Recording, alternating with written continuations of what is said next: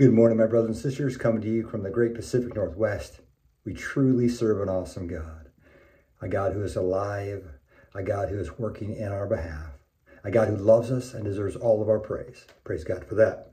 Our word of encouragement comes from Psalm 150, and it says, "Praise the Lord, praise God in his sanctuary, praise him in his mighty heavens, praise him for his acts of power, praise him for his surpassing greatness, praise him with the sounding of the trumpet, praise him with the harp and lyre, praise him with tambourine and dancing. Praise him with the strings and flute. Praise him with the clash of cymbals. Praise him with resounding cymbals.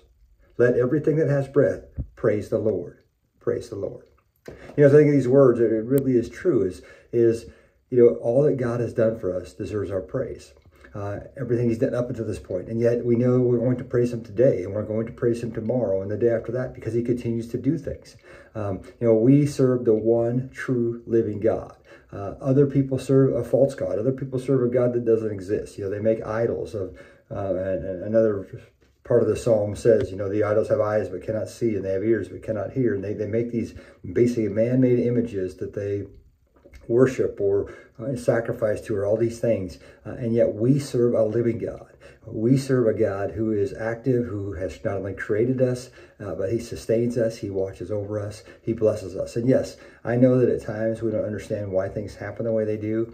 I understand that there's times that we question why evil happens, why God allows evil to happen. And yet we live in this world that God has given mankind his own choice.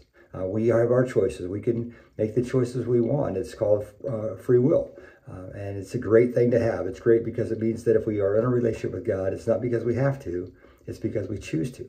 But that's the ticket to heaven, is choosing to be in a relationship with the holy God. It's choosing to do it his way. There may be things that we think, well, hey, that's not that bad. Well, if God says this is not good, then we shouldn't do it. Instead, let's focus on praising God. Instead, let's focus on how do we bring him honor and glory. Hopefully, if you're in a relationship, like a marriage, or even, just a committed relationship, hopefully you're looking for ways to honor your other half, to lift them up. Yes, I know sometimes we tease, try to playfully tease and things like that. But honestly, our role is to build the other person up and to lift them up and to love them and make them better because we're in their life. And in a sense, I think that should be our role when we think of God, is how do we lift up God? How do we not make him better, because he can't be any better than he is, but how do we show him to be better in other people's eyes? How do we share with people how great he is so that they can understand and have that same relationship with him? And that really comes from praising God for what he's doing. We want God to know that we love him, and we want God to understand how much we appreciate him, and so we praise him. And we want others to love him and others to know how much we appreciate him. And so we, again, praise him, and that's what it's all about, is we want to praise God as his people. So today, I hope you find yourself praising God. Whatever's going on in your life, I hope that you can look and give God the praise for it and the glory, and hopefully share that with others.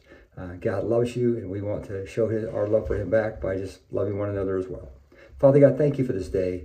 Thank you for being the God that you are. We do give you all praise and glory. In fact, we know we can't give you enough praise, that in our humanness, our praise falls short. But Lord, please accept our praise for you as our love for you. And Father, we pray that you would use us now, use our lives to reach out to others, and may you receive all the glory. Father, thank you for all that you're about to do this beautiful day. In Jesus' name we pray. Amen. Well, there you have it. God loves you. God deserves all your praise. I hope your heart is full of praise today, and you share it with others. God bless. We'll see you tomorrow.